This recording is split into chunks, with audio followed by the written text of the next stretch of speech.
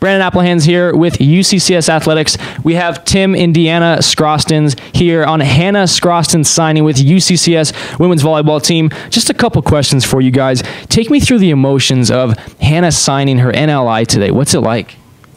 We're super proud of her. Couldn't be happier. It's a great day for parents, and even a greater day. Last MRI in remission right now. Take me through your emotions of just her process and her overall being right now. It's overwhelming and surreal, that the whole experience, but she's doing amazing, and we couldn't be happier. So that is definitely an answer to all our prayers. That's more important than anything. So.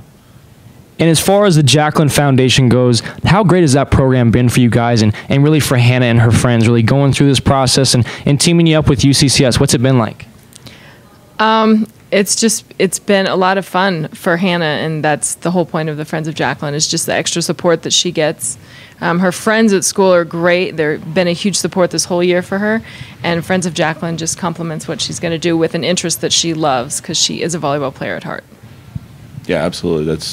She played so much so often before this, and you know, not being able to play because of the effects of the tumor and the surgery, and you know, this has gotten her to be able to go out and enjoy things that, you know, otherwise hasn't been able to be a part of. So in college, exactly, in athletics in general are a big thing, and signing your NLI is a big process. What was the best part about her game? I heard she had a great serve. What was it like, Tim? You know, she's got a great serve, but I think she was a great passer too. She was a go-getter on the court, she would for go sure. Get that ball, and go get her. She loved the game. Everything she could do on that court to position she wanted to be.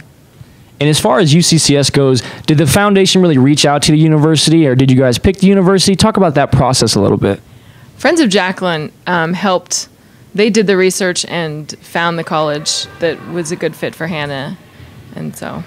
As far as the campus goes, I mean, have you been here before, and has Hannah really liked the campus? Talk about that a little bit, if you could. We're from Colorado Springs, so we've been to games before Hannah was sick, actually. So we know the campus a little bit, and it's a great campus. It's beautiful. Well, there you have it, guys. The Skrastins family